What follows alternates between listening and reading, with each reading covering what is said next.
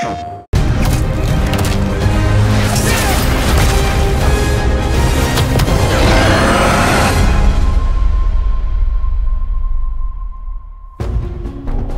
is Brian Intihar, Senior Creative Director at Insomniac Games. Thank you for all of your amazing feedback to our demo at the showcase earlier this year.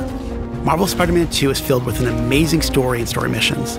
But today I'm here to provide you with a first look at how the open world experience is evolving and how the game is built to take full advantage of the PlayStation 5. The first thing you'll notice is that our city has nearly doubled in size with the addition of two iconic New York boroughs, Queens and Brooklyn.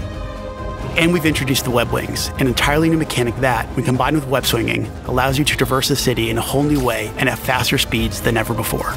Whether it's the neighborhood backdrop of Queens or the fireworks that light up the sky over Coney Island, exploring these areas will feel much different than the towering skyscrapers of Manhattan, while also delivering memorable locales like Peter Parker's old stomping grounds in Midtown High and Miles Morales' current place of learning, Brooklyn Visions Academy. Hey Miles, what's up? Speaking of our heroes, Marvel's Spider-Man 2 will introduce the ability to switch between the two wall crawlers in the open world, and thanks to the power of the PlayStation 5, you can make that switch almost instantly.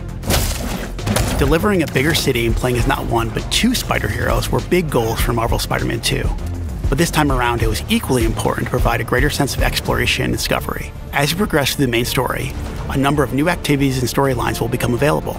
The majority of those will now be represented by visual cues in the world that grab your attention, such as a flock of Kraven's Talon drones circling a building, a mysterious symbol projected into the sky, or even an unfamiliar spider-bot ping emitting from one of the rooftops. Many activities, like the Hunter's cloaked blinds that overlook the Big Apple, lead to even greater challenges yet yield worthy rewards and new information about Marvel's greatest hunter, Kraven.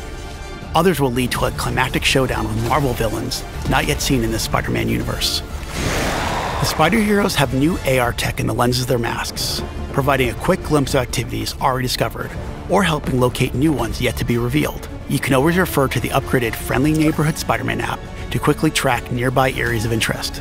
The app will also include incoming requests from those who call Marvel's New York home.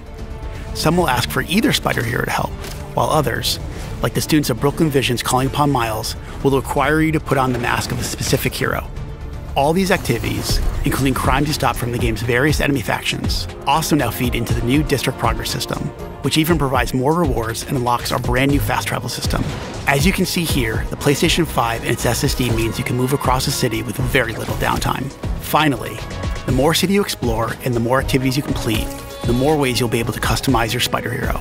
This includes mastering additional combat abilities and traversal skills, acquiring and improving gadgets, upgrading through the new suit tech system, and of course, unlocking additional spider suits. And we're talking lots and lots of suits.